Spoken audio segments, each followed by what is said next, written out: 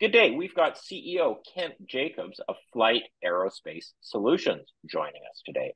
FLYHT has just announced 2 contract wins for the collection of weather data for the US and UK National Weather Agencies. Kent's here to discuss and outline the implications for FLYHT. I'm Martin Gago with Market Radius Research. It's Tuesday, September the 12th. Please remember this is neither recommendation nor investment advice. We're here to learn about the company. Ken, thanks a lot for joining us and congrats on the contract wins.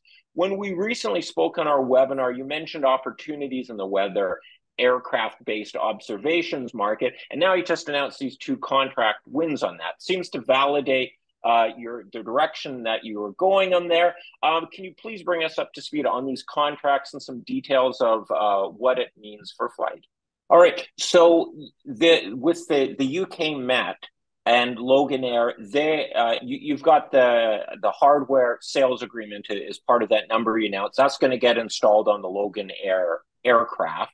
And then the UK Met you're going to sell the recurring weather data to the UK Met, and that's the long-term SAAS contract. And you're saying as well that once that equipment is installed on the Loganair aircraft, then you could possibly provide additional data services to Loganair as well. So there is the potential for another SAAS revenue stream through this agreement. Absolutely. The three-way contracts, part of that is hidden from FLYHT in that the UK Met and Loganair have a component of the agreement that we haven't seen. But it does mean that Loganair is getting these products, the AFIRS Edge and the Certus satcom, installed on their aircraft, and it's being subsidized.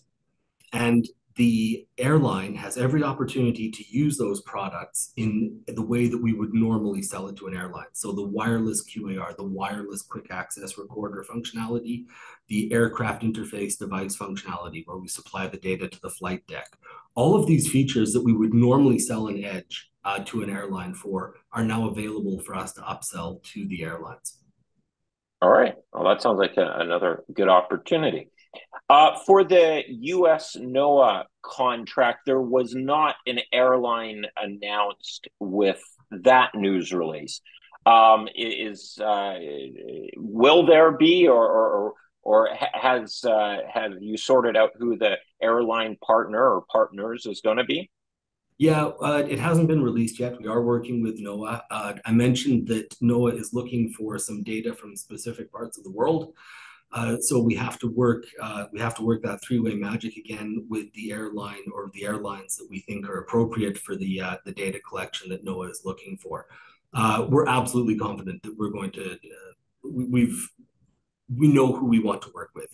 It's just a matter of us putting all the details together, setting up the contract properly. NOAA is so confident in it that they went ahead and awarded the contract to us. We're just a tiny bit away from that. So this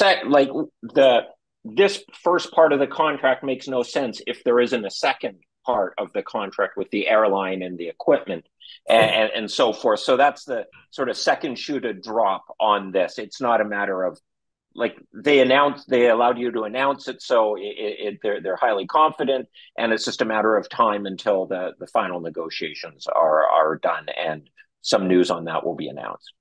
Absolutely. The FLYHT-WVSS sensor, WVSS-II sensor, it needs an aircraft, and NOAA's well aware of that. And they, it's just a matter of coordinating and finishing off those details. The agreement with NOAA and the future to be announced airlines in America, will that give the same incremental revenue opportunities selling services directly to the airlines that you have now with in the UK? Absolutely. That's the model that we're pursuing. So that's what it actually took FLYHT a few years to realize that this is the right approach.